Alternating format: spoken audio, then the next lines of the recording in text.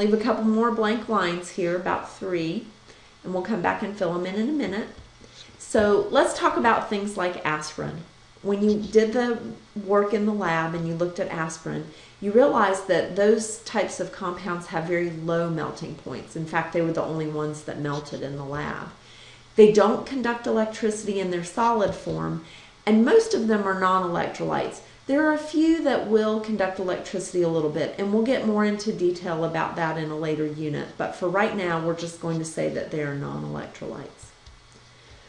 They have irregular shapes. They're kind of different shapes depending on what you looked at.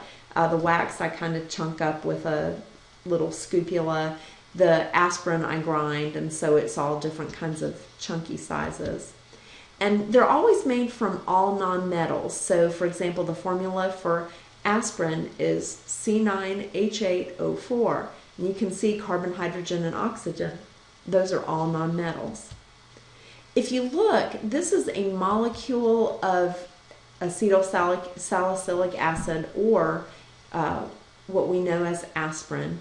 And what happens is each of the little lines there between the elements, like here O and C, that represents a shared pair of electrons. So if you've ever been to a potluck dinner, my husband has this big family, and we have about 60-ish people in our family when we get together for holidays and things like that. And so we always have a potluck. It would be a lot of work for somebody to bring all the food for all those people. And so everybody brings their best dish, and everybody shares with everybody else. I like to bake, so I usually bring desserts. My sister-in-law Connie always brings deviled eggs. She makes really good deviled eggs. Somebody always brings fried chicken, right? You've been to these church dinners and things like that. So somebody always brings fried chicken. So those are the kinds of things. That's a potluck dinner. Everybody brings and everybody shares. The same thing happens with compounds that are like aspirin. So those shared pairs of electrons are what hold the atoms together. The attraction of the nucleus of the atom for both of those electrons in that shared pair helps pull those two atoms together. And they have a distinct beginning and a distinct end. Unlike the ionic compounds like sodium chloride, where they just kind of seem to go on and on and on, you can see this is what a molecule of aspirin looks like. So it has kind of this hexagonal ring and then these little chains hanging off of it. And we call that a molecule. So when we're talking about a molecule, we're usually talking about a covalent compound. Every molecule has a certain number of atoms. So when we give the formula for a covalent compound, there are actually 9 carbons, 8 hydrogens, and 4 oxygens. And you can see that looking at the picture. If you have one line, like you do in between carbon and oxygen here, that's one single bond. Remember that it's a shared pair, so that single bond is 2 electrons. If you have a double bond, like you do between these 2 carbons or between this carbon and oxygen, that's 2 lines. So think about how many electrons that would be. That would be 4 electrons, and we call that a double bond. This compound doesn't have any, but in some cases you can even have a triple bond. So it would have 3 lines between the atoms, and that would be 6 electrons. When you melt things like aspirin, the bonds between the atoms don't break. Covalent bonds are really strong, but what typically happens is there are attractive forces between the molecules that break. We call those intermolecular forces. Remember that inter means between. And so those attractive forces break, and those molecules can kind of slide past each other. And intermolecular forces are really weak compared to things like bonds. So it just doesn't take a whole lot of energy to break them, and that's why they were the first ones to melt. And so that gives them melting points that are really low. So go back up to your little space. These are elements that form covalent bonds. So they share electrons to make compounds, and those are things like aspirin. Let me go back and show you our animation, and we'll look at that for covalent bonding.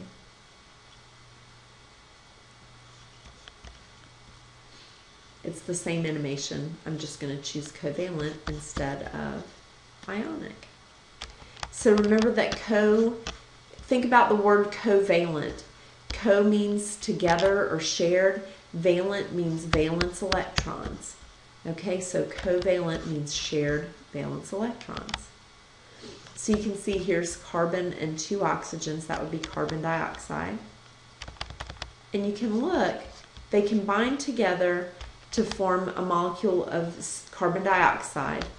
And if you look, each of the oxygens has 6 electrons in its valence shell, while carbon only has 4. So let's see how this whole sharing thing works. So the 6 electrons for oxygen, it wants to have 8. Carbon only has 4 in its outside shell, but it wants to have 8 as well. So what happens is when oxygen needs those 2, it comes over and shares with carbon. So you can see that there are 2 electrons here and 2 electrons here. That would be a double bond, and 2 of the electrons, the blue ones, came from the oxygen, and the other 2, the pink ones, came from carbon. Now this oxygen's in good shape. It has 2, 4, 6, 8, so it has that full octet, but carbon doesn't.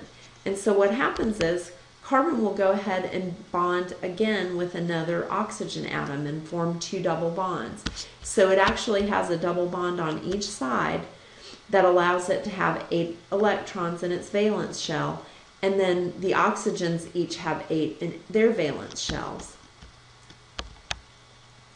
And so the nuclei from each of those atoms is attracting both of the electrons in each of those pairs, and that's what holds that compound together. You've got the nuclei pulling on the electrons that are being shared between those atoms, and that's what allows us to have that covalent compound, what holds them together.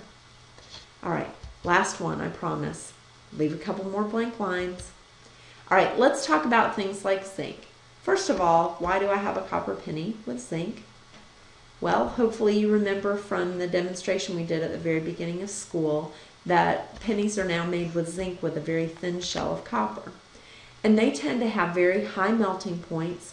They do conduct electricity in the solid state, and you guys know this because you love things with wires like cell phone chargers, and typically they have wires that are made of things like copper. Copper is a great conductor of electricity and heat, so it's used in a lot of things like electrical wires, or sometimes if you go home, your mom might have pans that have copper on the bottom. They conduct heat and electricity really well. They don't form solutions. We noticed that when we tried to do our conductivity. We know that they conduct in their solid form, but they won't dissolve into those aqueous solutions, and so they are non-electrolytes. Even though they conduct electricity in the solid form, they don't conduct it in a solution. They have an irregular shape, and the ones that we saw, sometimes they look like they have a regular shape, but that's usually because it's been given to it. So somebody's hammered it into a sheet, or I cut it with my scissors into a little rectangular piece. But the fact that it's malleable, remember that malleable means it can be bent to form different shapes. The fact that it's malleable allows it to have, it's because that has that irregular shape. And they're always made from all metals. So for example, if you have anything in your house that's brass, that's actually a mixture of copper and zinc. So let's look at how those bonds form. What you have is these metal atoms that are sitting there close together, and you've got the little ions here, and the electrons will leave their home atom and move around through the different metal atoms, and it creates metal ions. They've lost electrons, and the electrons will move freely through the whole piece of metal. And what will happen is when you start a current, those charges will move all the way through, and I'll show you another animation in a second. But we call that a sea of electrons. You've got those atoms or ions sitting there, and these electrons are kind of swimming around them. And we say that those electrons are delocalized. So when you think of something being local, you think of it as being kind of close to home. Delocalized means that they leave their home atom, their quote-unquote home atom, the atom that they started with, and they move around between the other ions. And when metal melts, what happens is some of those attractions are broken. And so it breaks those metallic bonds. And so the melting points are really high. Remember, when we break bonds, that causes melting points to be really high. And because of that sea of electrons, metals have their shapes change. So we say that those are malleable because that sea of electrons allows those ions to move around. They can be pulled into wire. That word is ductile. So things that can be pulled into wire are ductile. And they're also shiny. We say that that is lustrous, or typically you think of metals, you think of them as being shiny. And that has to do with those electrons moving around the orbitals. So think back to Unit 3 when we talked about spectroscopy. You've got electrons that are moving around in their orbitals and they're giving off some visible light. That's what makes those elements shiny. So with metallic bonding, you've got that sea of electrons that holds the atoms together. Those electrons are delocalized. They're moving around from ion to ion. Let's really quickly look at this animation. And I promise that'll be the end of this slideshow.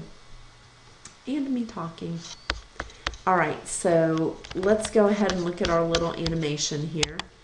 And now we're going to pick out metallic.